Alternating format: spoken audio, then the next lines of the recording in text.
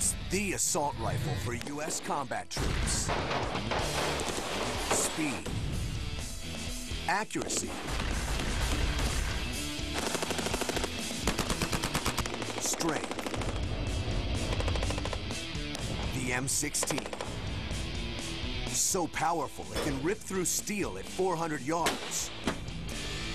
Yet its recoil is so small that even novice shooters can handle it. Now, the story and the secrets behind America's mega weapon, the M16, inside and out on High Impact.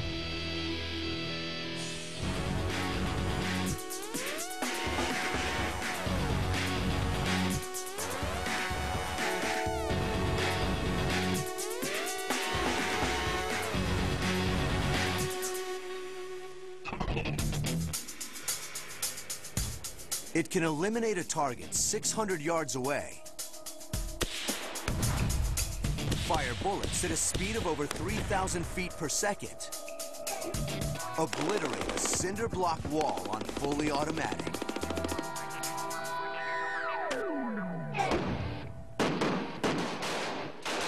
In today's combat environment, usually most engagements occur at about 150 to 200 meters out. These are good for anywhere from short-range marksmanship all the way up to 600 to 800 meters. From the jungles of Vietnam to Middle Eastern deserts, for over 4 decades, the M16 has been the primary weapon of America's warriors. This is by far the most important weapon to come out of the last half of the 20th century. This is definitely the workhorse of the United States military. And it's not only a workhorse for the military. When major cities are threatened, they too reach for the M16.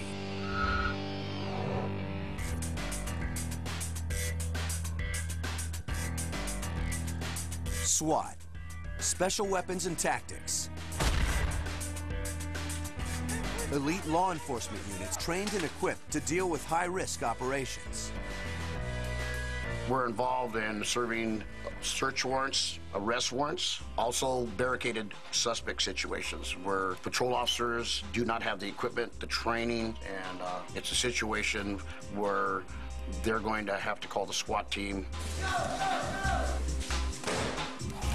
And although they have an array of weapons and technology, no SWAT unit is complete without the M16. What I like about the weapon that it is extremely light and it has good stopping power. And in extreme situations, it's the M16s that give SWAT the ability to take down the most dangerous bad guys on the streets.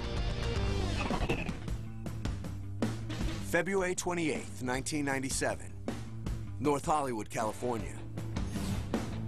At 9:17 a.m., 2 men, Larry Phillips Jr. and Emil Mataserano, are spotted walking along a sidewalk leading to the North Hollywood branch of Bank of America.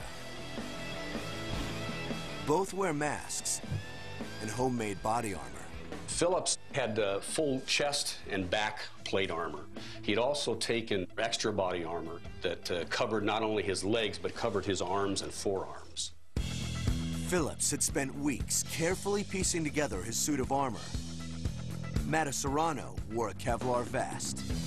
Mataserano had full body armor, but he didn't have the arm plates all the way down, and he didn't have the any lower leg plates on it. The two also carried a virtual armory's worth of weapons. When the suspects walked into the bank, they both had fully automatic AK-47s with drum magazines.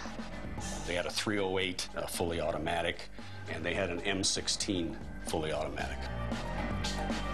The robbers also carried about 3,300 rounds of ammunition, some of it armor-piercing. These two suspects were fully prepared for a gun battle. As Phillips and Mataserano approach the bank, 2 patrol officers spot them. They immediately call in a 211, armed robbery.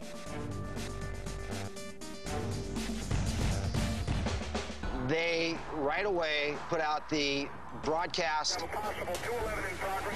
and all responding police officers are now setting up a perimeter or closing the streets off.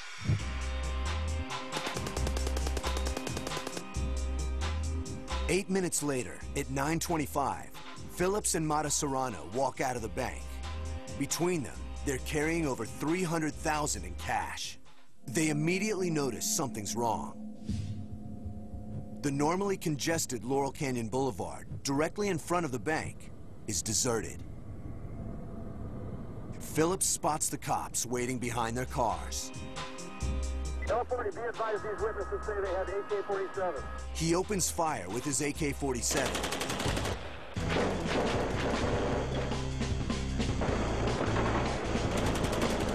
Dozens of rounds of armor-piercing ammo plow into the cars.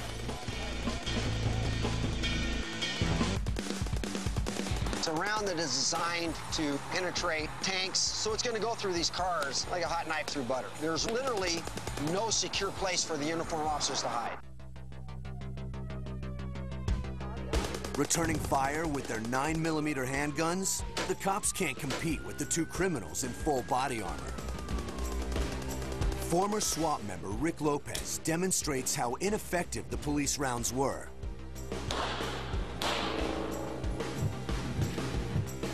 As you can see, here's the entry.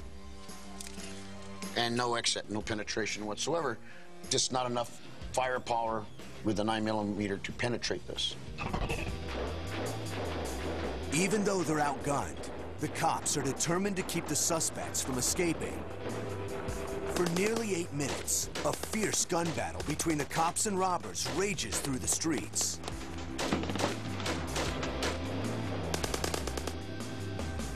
Phillips and Mata Serrano pound the area with bullets, hitting 10 officers and 7 civilians. It was then decided by a sergeant there to notify SWAT. As the street cops await the SWAT team, Phillips and Mata Serrano try to make their getaway. Even though officers had shot out their tires, the two roll forward, guns blazing.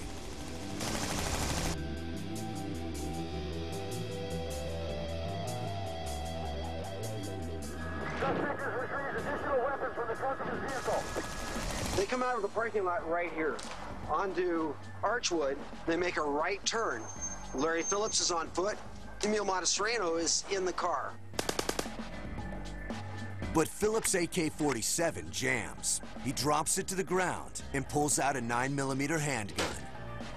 He then engages the officers that are just east of the bank, on the street just behind the bank. A bullet strikes Phillips' hand. Wounded and surrounded, he knows it's over. He gets to this point right here, right where I'm standing. He drops the gun, reaches down, picks it up, deliberately puts it under his chin, and presses the trigger. With one suspect down, a desperate Mata Serrano was on his own. He's driving on flats, so he wants to carjack another car to get out of the area. He tries to commandeer a pickup truck from a bystander and loads his weapons into the truck.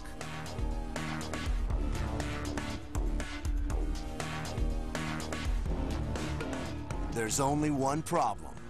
He realizes the keys aren't in it, and he can't use that truck as a second vehicle.